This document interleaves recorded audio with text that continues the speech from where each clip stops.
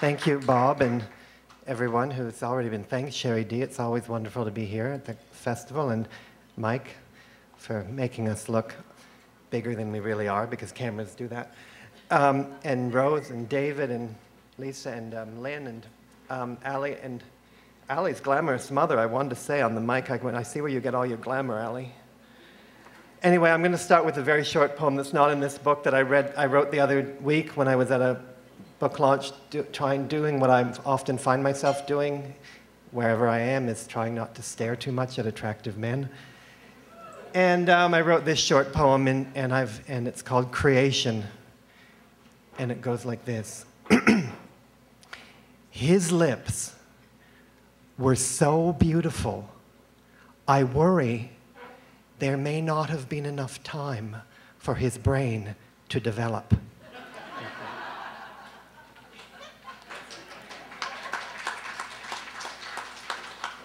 I'm going to read one long poem in the beginning.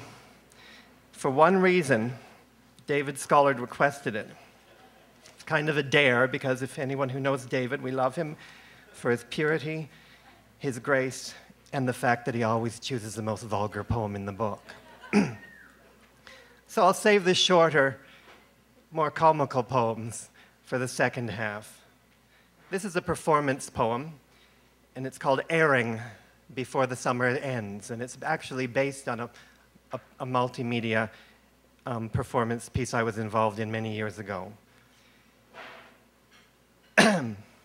We climbed the stairs of a partially gutted walk-up, destined to become a sports bar, and were handed a hat full of rooms. I deftly pulled a small strip of paper from the pile and unfolded a crumpled bit. It read, "Toilet." And we laughed until they cried, somehow knowing we would take that dilapidated lavatory and lovingly desecrate the name of God with 3-ply tissue, exploding bulrushes, and torn old Bibles. Dragging our sorry asses up and down those stairs, storing baskets of leaves, brown swaddled baby dolls, burlap-bound stacks of testaments old and new from Sally Ann.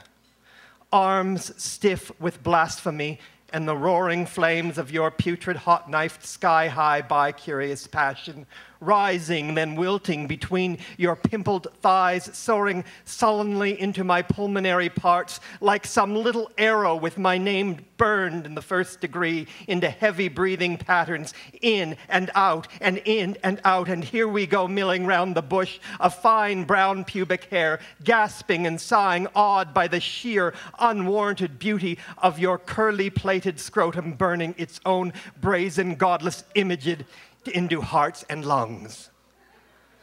External pouches, muscles burning, burning, burning, with the sharp, unbearable pain of stinking flesh and bone as it gushes into putted gutters of rank, herpetic stewed, and broken, postulating hearts. Pulmonates, land snails, slugs, freshwater, clam-like, decidedly non-delicacies with mollusks functioning as a lung, remind me of the many ways in which you breathed so softly in and out, with faintly macho oohs and ahs, the odd girlish shriek as I rammed that small angelic butt plug up your, what you named in soft pornish whispers, mutters, sighs, my virgin lily white. The only lily in your butt bouquet resides in your sullied liver, you blue-balled bad boy, baby, my rockabye bad boy. I humiliate myself in doggerel inspired by drunken Minowy whiners.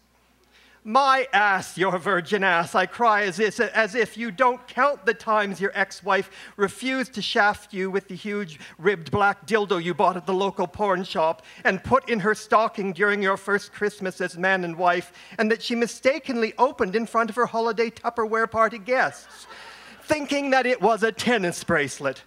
Some fucking condiment tray that must have been. So there you went, sheepish and heavy-hearted, out to the garage in a light snow and drank a flask of lemon gin, followed by a half-liter of Mandarin vodka and a vintage 455 RPM copy of Crocodile Rock melted in the back window of your motorless MG, and then you fucked yourself silly under the chassis with the rubberized end of a favored broom clasped skillfully between your ankles, loving your little pink hole in a way only a small, manual, domesticated carpenter's tool can. Like Jesus when he tried to explain to Mary Magdalene that he couldn't take her home to meet his virgin mother since her house was too immaculate for the likes of some market-going, manger-baiting sister, son of a Lord-loving, bocce-playing tomboy. God loved her, and so do I. Feigning surprise when she divorced you, who fucking well knew, the little preyed-upon femme sparrows sing-song in the schoolyard as you sulk and skewer your way back to adolescence in the veiny, pounding, engorged folds of my full, round, still, lily-petaled, livered heart-shaped cock, waiting and waiting and waiting to be told that you don't love me or care about me, but would you like to be intimate with me at least 12 more times before the summer ends? Before the summer ends, before the summer ends, before the fucking summer ends. Just 12 more times before the fucking summer ends. That's all I ask of you. You straight, white, anus-loving whore boy that I love and love and love and love and love until the cows come home to lap the dicks of farm-bred fellas hell-bent on having their way with hired help, woodland creatures, and the grand proscenium, villainous, lithe, prismatic arch of their own hairy asshole. And there we were, finally, airing like pampered nomads into hand-picked washrooms culled from millinery mishaps with our giant wooden cross bound by yellow caution tape and hung with hoary bags of Gideon's balls. I calmly straightened the hem of my polka dot mall slut miniskirt as you anxiously tug at the drawstring of that second-hand purple Speedo from St. Vincent de Paul, complaining that your crown of thorns needs dandelions for color. And then we both burst into a thinning, crowd-pleasing, mass-appealing chorus of Jesus was a hermaphrodite to the tune of Dale Evans singing some classic hymn, collecting change in the hollow, decapitated shell of a plaster St. Francis of Assisi, a goddamn sissy-loving, bird-watching, call of nature-mongering, rope-like, drawstringed, brown gown, glad, bald guy who makes a terrific lawn ornament in the white trash trailer park populated paradise of your fart-filled imaginary perfect life with a modern woman who doesn't appear to mind your insatiate racialized desire to get it up the ass nightly 3 times before Mass on Sunday, and you just have to stop lasciviously coveting that blunt plastic St. Polymer of ethylene crucifix in the cathedral gift shop, or she'll divorce you again and again and a fucking again, and would you please stop singing Silent Night on the 21st of June as we gaze flat on our cracks at the mini-golf moon, anticipating solstice. I lie impatiently awaiting your hand on my thigh, your sun on my celestial equator, your lips on my ecliptic southernmost point, your putter in my hole-in-one, and only your anus around me, every part of you enmeshed in the lionized skin of my 12 apostolic molars, chewing, grinding, and sizing tablets of ridiculous, sublime, impossibly possible love-making along the edges of receding gums, letting love in at forbidden, viral-loading gates of dreaded pearly premonitions. And then a timed tape of exotic birdsong blemishes our inexquisite a cappella treatment of a revisionist hymn as we dance out of the performance space, wailing in the throes of 3 double Camparis with soda in the only bar below, and you laugh and smile and tell me our affair is over, then throw up on the patio into St. Frankie's hollow little squirrel-loving, fragile Formica-like soul, and I call out again and again and again and a fucking again, can't you wait to dump me into the trash bin of experimental summer love until the end of August?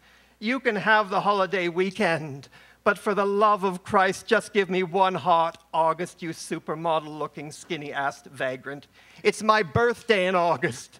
for the love of cock, and I can cry out again and again and again and a fucking again if I want to. Before the summer ends, before the summer ends, before the fucking summer ends, just 12 more times before the fucking summer ends. That's all I ask of you, you straight white anus-loving whore boy that I love and love and love and love and love until the cows come home to lap disciple dicks of farm-bred fellas hell-bent upon their way with hired help, woodland creatures, and the grand proscenium lithe, prismatic, villainous arch of their own hairy-loving, tweezer-craving assholes. I just want to, I'm sorry, I just became aware of the new party in Alberta, and I forgot I wanted to dedicate that poem to the Wild Rose Party. Thank you.